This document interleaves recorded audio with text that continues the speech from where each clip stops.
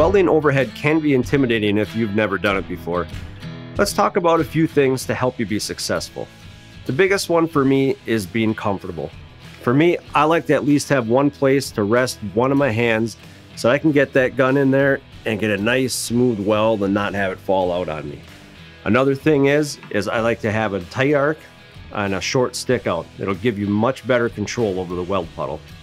As far as your settings go, you can keep those the same as your typical horizontal weld, but if you're having trouble with the weld pool falling out, you may want to bump up your travel speed or turn your settings down maybe 5 to 10%. That may help.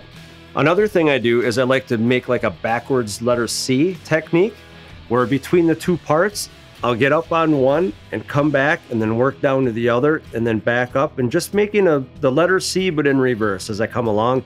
It helps me with a lot better control over the weld pool while I'm welding overhead. Always read and follow all labels and the owner's manual.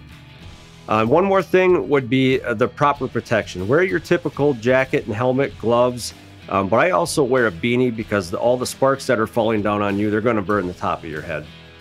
Hopefully these tips will get you started and become a master at overhead welding.